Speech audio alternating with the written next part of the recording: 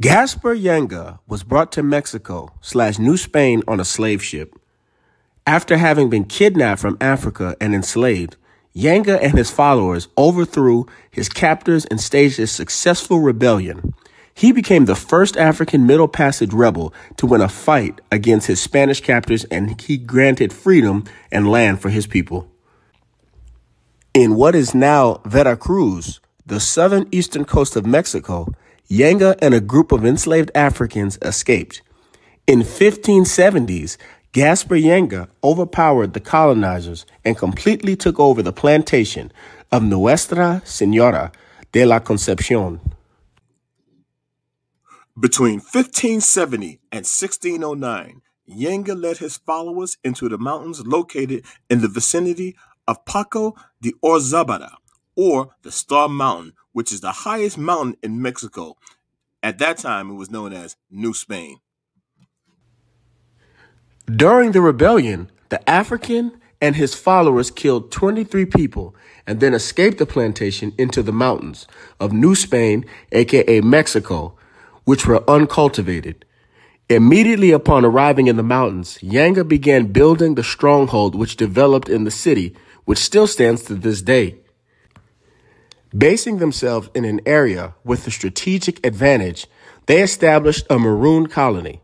The location gave Yanga's group relative safety and for over 30 years served as a safe haven for escaped slaves. Given that the colony couldn't engage in commerce with other villages and merchants, Yanga's group targeted caravans on the Royal Road, which ran from Veracruz to Mexico City. We often hear about the stories of slaveries and the different atrocities that have been done to our people in captivity. And we see the side of the docile slave and the ones who submitted. However, we don't hear enough about the revolts during the transatlantic and the trans-Saharan slave trade. Our people fought back tooth and nail. Make no mistake about it. There were many cases during the slave trade when Africans fought and won. There were many revolts and they were underreported. Now here's a case where Gaspar actually fought the conquistadors of Spain and he won. That's right. As hard as they fought to defeat Yanga, the Spanish were not able to overtake his establishment. Under Gaspar Yanga's leadership, Spain was unable to colonize the Gulf Coast area for more than 3 decades. Gaspar Yanga refused to be any person's slave. Yanga outright refused to be anyone's slaves and would rather die than give up. He defeated the Spanish colonizers, and to this day, the town is named after him. This particular town in Mexico has stood since the 1570s for over 500 years. Captive Africans were a vital part to the mid-16th century agriculture fortune that Spain was building in the Americas. And Africans were in high demand. Mexico, which was known as New Spain at the time, had the highest African slave population outside of Brazil. Let me repeat that. Mexico had the highest African slave population outside of Brazil. And to this day, there is still a very large African population in Mexico, which we don't often hear about.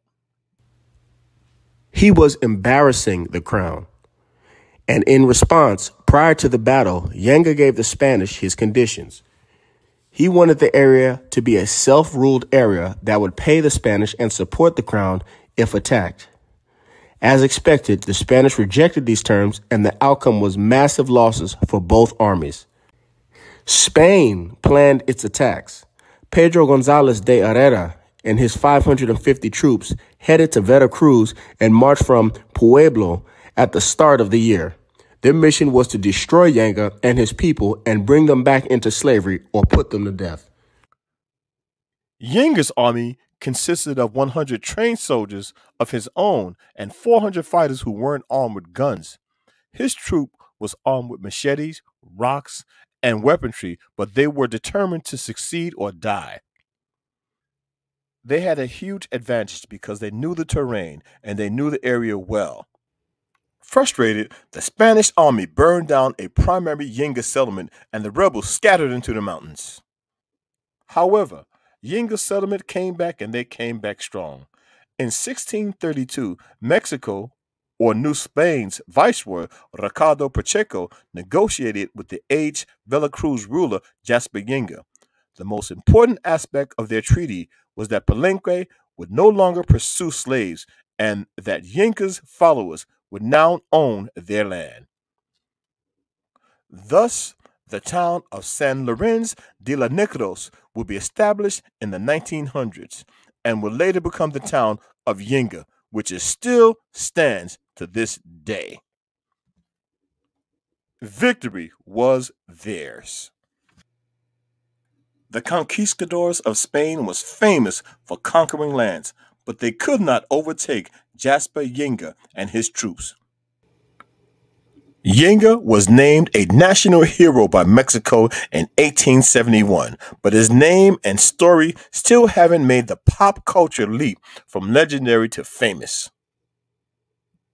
The discourse of Mexican national identity has always established that Mexicans are the result of the encounter between Spaniards and Indians, says Correga Coleman. Despite Mexico being located between the major African slaveholding nations of Brazil and the United States, the story of Yanga and of the African Mexicans, sometimes known as Polenos, is woefully undertold. Yanga should be considered to be among the greatest American heroes this country and this region has ever known.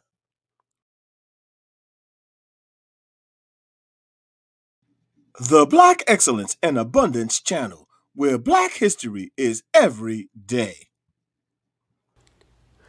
Thanks for watching. We ask that you please remember to like, comment, share, and subscribe. And remember, thou art